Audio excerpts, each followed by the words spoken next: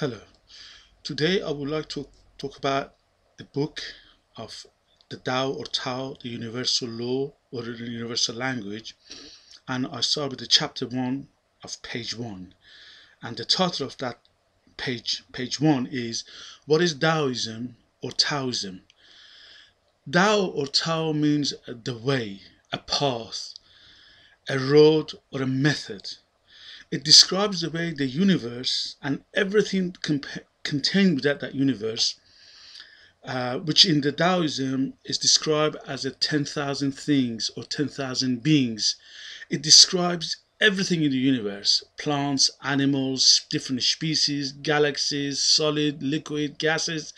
Everything is the word that is used in Tao Te Ching, in the book of Daoism, or in Daoism, is called 10,000 things or 10,000 beings. And the way the 10,000 things and the 10,000 beings work in harmony with each other and with nature and work together, and how they interrelate with each other. So the beauty of Taoism is very simple. The whole concept is very simple. It's not a religion, it's a philosophy. It's the philosophy of life, the holistic approach to the universe, to the yin and the yang, to life, and to everything that contained within the universe.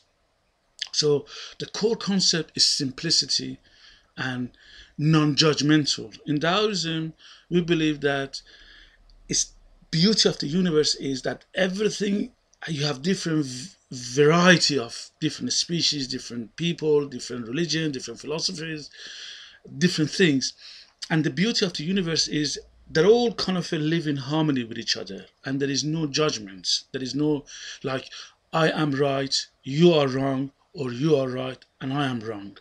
It's just, that's the whole idea with this book, or this ebook that I'm writing, is I put the philosophy, my philosophy or the Taoist philosophy, on the table, and there is no right or wrong or correct or incorrect or good or bad.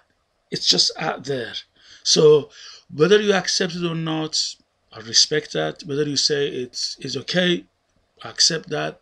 Whether you say it's all a lot of rubbish, that's okay. It's that beauty of variety, and being at peace with all this different variety. That is the core and the beauty and simplicity of Taoism. Thank you.